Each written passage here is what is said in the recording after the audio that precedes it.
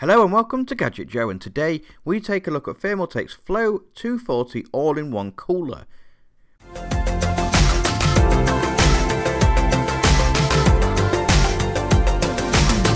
The Floe 240 is part of Thermaltake's latest all-in-one cooling solutions range, and we're going to put it through its paces to see how well it performs compared to the standard stock air cooler provided by AMD.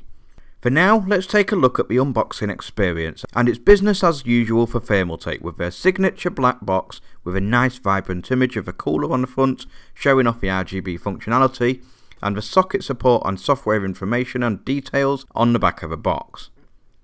Opening the box, you get instruction guides for mounting and for the software. In a cardboard box you get two 120mm fans, a bag of mounting plates, sync cables, sync controller, the unit itself, and of course the warranty card. Let's take away everything else for now and focus on the AIO itself. First of all, you get this connector cable that plugs into your CPU fan port. This cable connects to the sync controller. The CPU block itself is an attractive one at that, with a circular copper plate that is held in place with multiple screws securing the block in place and a round thermal pad for contact with the CPU. The contact plate is very highly machined with a very nice smooth finish that has no visible imperfections. Moving on to the tubing of the cooler, you get a real high quality sleeved hosing with a firm rubber grip on the fittings. The radiator itself is nice and slim at just 27mm, meaning it will fit in most cases with minimum obtrusion. The radiator is a highly efficient unit with very fine design that doubles for cooling surface area, and also has space for mounting up to 4 120mm fans too. The CPU block is a substantial yet compact single piece of plastic that houses the pump too, which provides for circulation for the entire loop. The TT logo sits proud inside a circle that all lights up in sync with the fans using the controller. In the bags included in the box, you get a bag containing mounting plates for holding the cooler into place and multiple screws for mounting the block into the correct sockets. You get screws for both AMD, AM4 and Intel 2066 sockets, a bag of mounting screws for the fans to the radiator, fixing screws, and a soft sticky foam pad for dampening vibration and sound from the radiator. The mounting brackets are made from both plastic for the base plate and metal for the top securing bracket that holds the block in place. Now, before we go into the performance of the cooler and the lighting modes, we are going to go through the installation process.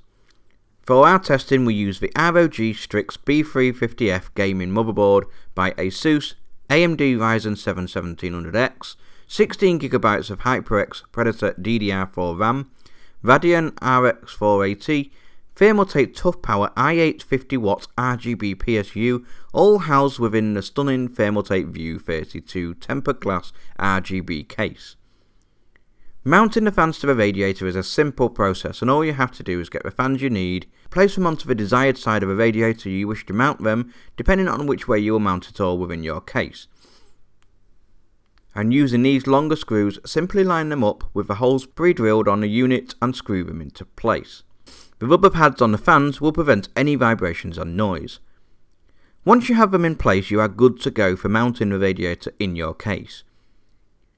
Using the smaller screws and washers, you simply mount the radiator to the location of your choice and screw it into place.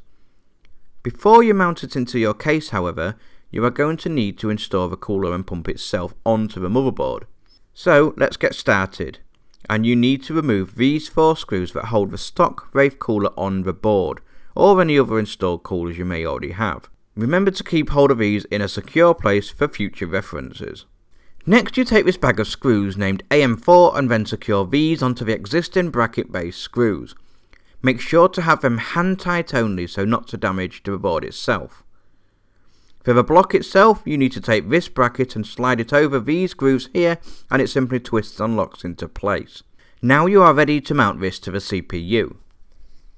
On the base plate, it comes with a pre-done thermal pad that goes in direct contact with the IHS of the CPU. You can of course remove this and use your own paste if desired. Now that it's in place, you take these screws and then screw the whole block into place like this. Once again, go hand tight and don't put too much pressure on. The block will now be sat firmly and securely in place, and you need to take the pump connector and place it in the correct pump header. As for this extra cable, you can connect it to the sync controller. The sync controller works much like we have shown before. You insert the fans and the CPU block into the controller, making sure to take notice of the order you put them in to ensure maximum lighting flow and effects. Once you have them all plugged in, you can connect the PWM to Molex power connector cable and the PC PWM sync cable afterwards. Plug this cable into the PC and power it up, and all the lighting will light up and be recognised on the TT RGB software. Once you have everything mounted and in place within your case, you are good to go. The Floe AIO range all feature Thermaltake's lighting software synchronization, which means that you can sync all connected devices to create many fantastic light shows. If you want to learn more about the colour modes available, be sure to check the video out in the top right. Fully installed and powered up, the Floe AIO looks fantastic, and the LED lighting on the top of the pump certainly fits in very nicely and will complement any build with that certain wow factor guaranteed.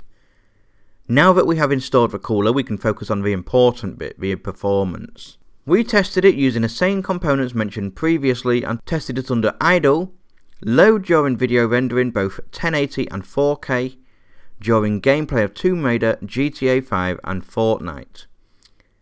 We put it against the stock Ryzen Wraith cooler and Thermaltake's Ring Pro 12 air cooler to see the result achieved from each.